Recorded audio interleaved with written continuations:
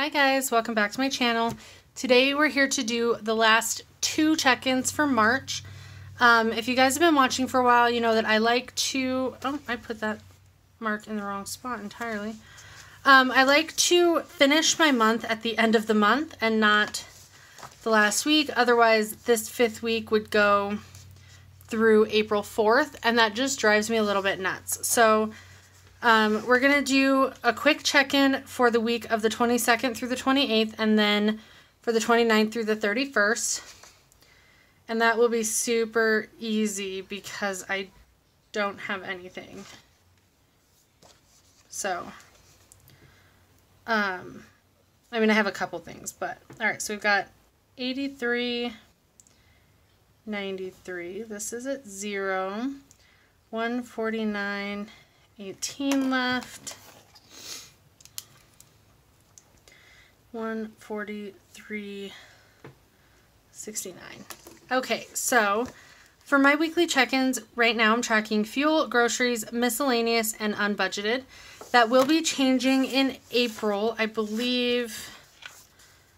Yeah, I'm going to do the miscellaneous and eating out and not tracking the unbudgeted because I don't have enough unbudgeted items to justify tracking it each week. But with everything, the stores are kind of a mess right now and everything. We've kind of been eating out a lot more than normal. And you'll see I do have one eating out transaction, and that is because that went on my card. Usually when I hit a drive-thru or eat out somewhere, I mean, I guess not somewhere right now because they're all closed, but I pay in cash with tips that I get from DoorDash or Grubhub. So I don't really count those in here because I don't count that income. So that's kind of how I'm doing that. But this one I did use my card for. And that wasn't even like eating out. That was just ice cream. So, but I do have 2 fuel transactions here. And I thought I had another one. I'm filming this on the 31st, but I thought I had another one for yesterday, but I could be wrong. I don't have the receipt for it anymore, but okay, anyway, so let's get into it. I've got fuel is $13.35 and $13.76 is $27.11. And so that leaves me $56.82 left. And then groceries, I was over budget. I did not get any groceries for this week.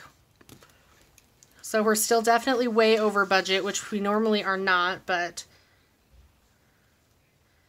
I did do a big shopping trip where normally I would just grab a couple things instead.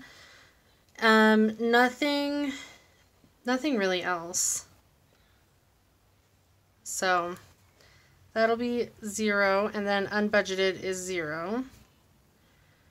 And so this will be 149.18 left, and this is still 0. And so then we'll just bring this down.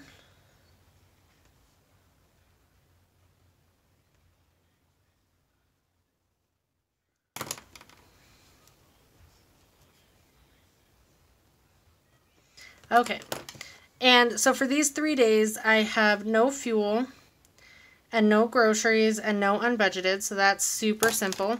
And then I don't know why I'm trying to grab the red pen.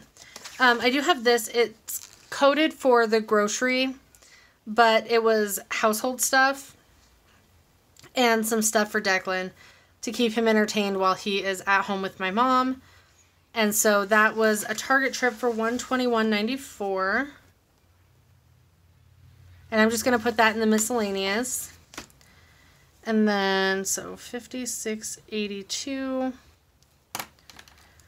$143.69, nothing on unbudgeted, and then we'll do $149.18 minus $121.94 is $27.24. Okay, so that's looking real good, aside from the groceries. We didn't go over anywhere except groceries. So I'd say we did pretty good considering everything that's going on. But anyway, I just thought I'd throw both of those together since I knew this one was going to be really short. I didn't see the point in doing a whole separate video for it.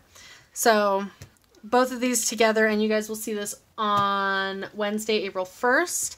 And so my video tomorrow will be my review of how March went. So I will see you guys in tomorrow's video. Thanks for watching. Bye, guys.